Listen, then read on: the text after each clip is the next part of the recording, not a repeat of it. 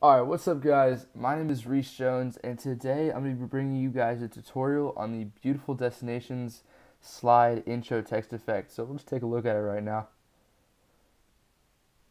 Looks very good, looks very smooth, clean, just looks nice overall. Big fan personally. So we'll just close out of this. Now I will say, when I first started trying to make this video for myself, or tutorial for myself, I was looking at a couple tutorials on YouTube and they all created something a little bit like this. Alright, so it doesn't look very good, it looks very linear, just not smooth, it doesn't have that same feel as the Beautiful Destinations one. So through some experimentation, through a lot of experimentation, a lot of time, I came up with this. So it's smooth, it looks nice.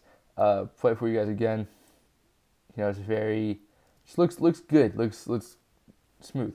So we're gonna jump into Adobe After Effects. Open up or click a new composition. I'm just call mine tutorial. And go to 24 frames per second, 5 seconds long, seems about right. First thing you want to do is create a new layer of text. Okay, so I'm just going to call it tutorial. Nope, I cannot. Oh, there it is. And just drag that like to the middle or so. That looks about right. And yeah, next thing you want to do is you want to create your your backslash. You can make it whatever you want. Personally, I'm gonna keep it at a backslash just for the sake of continuity. And you can, but you can make it whatever you want. It could be, you saw mine was a camera icon, so you can make it anything you want. Okay, so that's what we want it to look like in the end, right there. Okay, that's our final product. Okay, so we're gonna go to about, I'd say that's about a little bit more than, that's about 20 frames. 20 frames in. Okay, just zoom in so we can see that. We're gonna go to tutorial. We're gonna go to rectangle tool up here, so that's masking. I'm gonna click right here and just create a nice mask around the word tutorial. Okay, so then we're gonna go to back to tutorial, click M, bring up mask. We're gonna keyframe the mask path. You wanna go back to the beginning of the composition. You're gonna drag the mask over so you can't see the word tutorial anymore. So that just looks like something like that. Very smooth, very casual. Here we're going to go up to the backslash. You want to click P for position, keyframe the position, go to the beginning and drag it out. So tip I learned is that what you can do is go to tutorial and just click inverted on the mask so you can see exactly where the text ends. So, just to keep that. So then you want to declick inverted so that it doesn't, go away. Now, so what you want to do now is click all of these here. So you want to go about maybe 10 frames forward is what I did.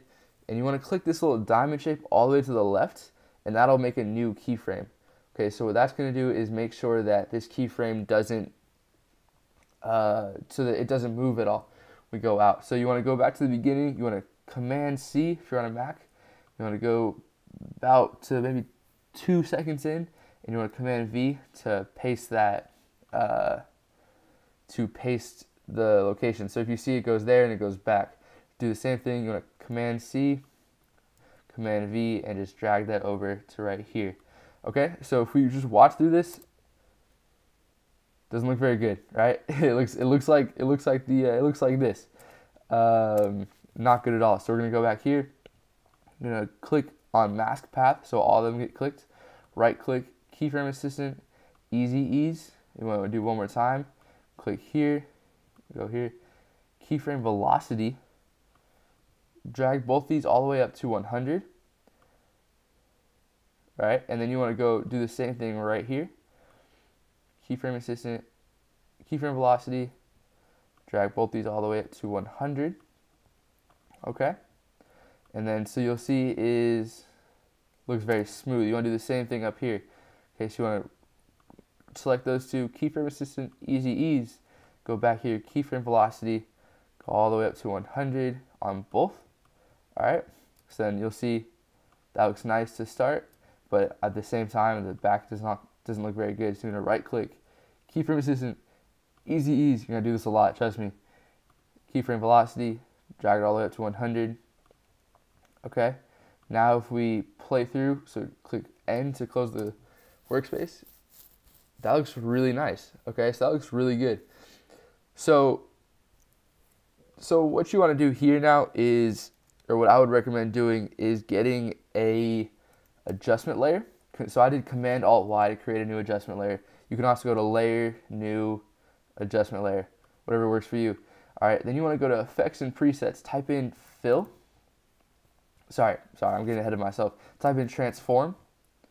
All right, drag that on and go to Scale. You want to click Keyframe Scale, and what I did was just went to about 2 in, so it looks the same, but you want to go click it to 120 like scale. So then you'll see it gets a little bit bigger. So you can play around with that, make it, you can make it way bigger, have it get, huge as time goes on. That looks pretty cool. Or you can have it get smaller, so then it gets to like 75, all right? Which I like that personally. It's completely up to you. All right, so then what you want to do is go over, so now that this is like done with the basic tutorial. So if you want to stop watching, go ahead, but I would recommend, I'm going to show you some things that you can play around with, mess around, make this your own with, okay? So you're going to go to Effects and Presets, type in Fill, just click it on to the backslash, and you're going to type in Hue, H-U-E, Hue and Saturation, okay? So then what you're going to want to do is go over to click P so you can see where the keyframes are, close that, all right? You don't need any of these. Your key here is you're going to click on Colorize, okay? So if you see Colorize, watch. Okay, you click Colorize, declick it, it's hard red. Colorize is like much softer, nicer red. You want to keyframe Colorize Hue at 0. You want to go to the first keyframe, bring that up to 1. Go to the second keyframe, bring it up to 0. Then you're going to the last keyframe and you want to bring that back up to 1. So if you go through, nothing changes, all right? Nothing changes, okay?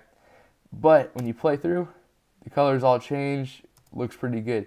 What I would recommend is close that, just select both of these, Command C, go ahead and put them on tutorial as well, and what you have is something like this. The colors change as they go. Looks pretty nice, looks pretty solid. I like that a lot. Now so this file has a transparent background, so when you render it out, don't put a background. See, just nothing back there. All right, so what you can do is if you drag in, I'm gonna just bring up a random video, drag this in here, all right? Go about this far in, put on the bottom.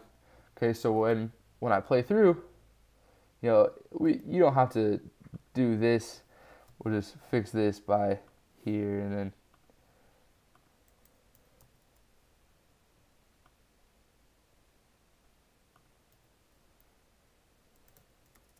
bang. So it's something like that. So then you play through it.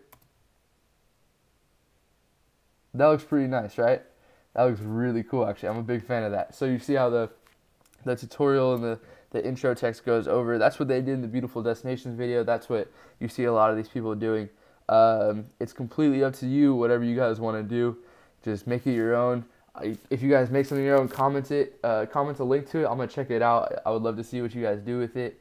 If you guys have any questions, please comment, ask your questions, whatever you guys need. If I went too fast, I'll do my best to help out. Follow me on Instagram at Reese K. Jones. I'm going to put the link in the description, so it'll be down there if you guys want to check out my Instagram, follow me there. DM me if you have any questions, whatever. Comment what you guys want for the next tutorial. I'll be dropping tutorials every Friday. So I haven't made a tutorial besides this one in about 3 years. It's been a while, but this effect inspired me to make them again. So if you guys have any questions, any tutorials that you want to see, just comment it and I can do my best to make it happen. If you guys have any scene effect in a video that you guys watch on YouTube and you guys want to see it, comment it. I'm going to do my best to break it down. But with that, I really hope you guys enjoyed the tutorial. Please like, comment, subscribe, follow me on Instagram, do whatever you want to do. If you have any questions, you can comment them down below, or you can just follow me on Instagram and DM me there. I'm more likely going to respond to that quicker than I am the DMs or the comments. But whatever it is, if you guys have any questions, comment anything you want to see in the future. Once again, new tutorials every Friday. Thank you guys so much for watching, sticking around this whole time. You guys are great, and have a good day.